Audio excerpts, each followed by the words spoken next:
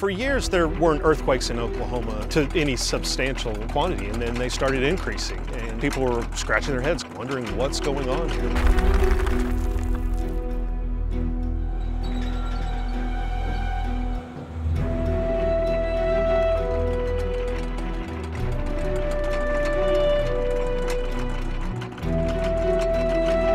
Oklahoma had a history where you might have 2 earthquakes a year that were 3.0 on the scale or larger. We were having that many per day. The growing body of evidence tells us that fracking is a danger to our water supply, to the air we breathe, and can cause lung cancer. It has resulted in more earthquakes, and it is contributing to climate change.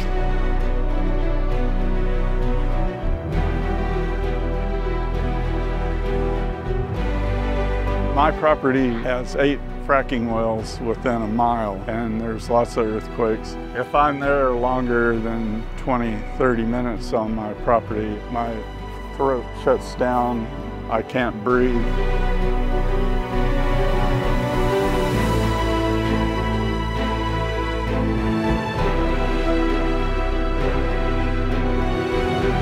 This paradigm that says we have to choose industry over, the environment, or the environment over industry, is the old way of thinking. The Republican administrations, the past 2 and the one now, are doing their best to run wind and solar energy out of the state. They don't like clean, high-paying jobs in Oklahoma. This is a wind and solar state, and we could power everything that way.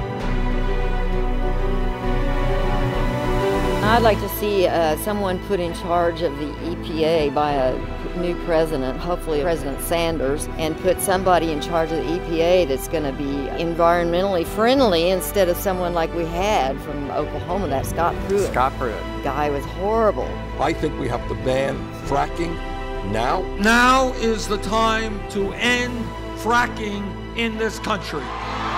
Bernie is the best for Oklahoma because he doesn't have a hidden agenda. He's not wishy-washy on an issue. He doesn't leave you guessing about where he stands on fracking, about where he stands on clean water. Climate change is our #1 issue. Everything else pales behind climate change. We don't have any time. We are out of time. We have to do it now.